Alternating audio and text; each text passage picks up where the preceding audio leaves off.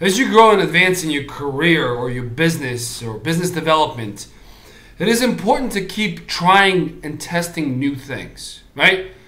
Don't fall in love with what got you to the point where you are today, because more often than not, that same thing will not get you to the next level.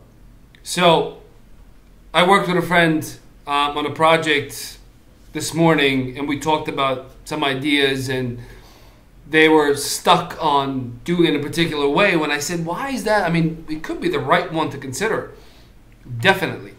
But why is that the only thing that makes sense to you? And they said, well, because it worked here and here. I said, great.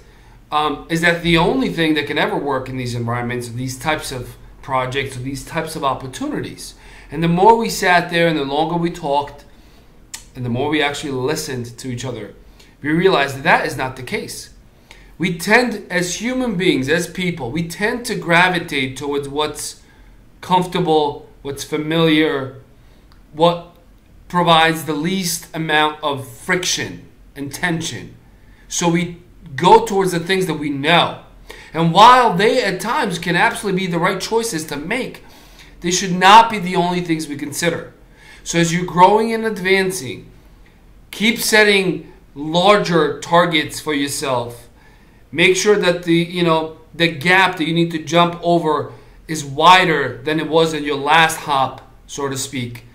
And make sure you consider other things you haven't done in the past, and things that might make you feel uncomfortable today, because that is how you're going to grow, learn, and advance. And that's how you're going to go to the next level. Make sure that every iteration, every progress, every step you take is bigger and better than the one you took last time when you made your last move. So don't fall in love desperately with things that have worked in the past, because they're not going to be the same things. They're going to take you to your next future destination. Have a wonderful day. I wish you all the best. Share this video with your friends who are stuck in only doing the certain thing the certain way, and refuse to consider other options and do things which they haven't done before. Have a wonderful day. I wish you all the best.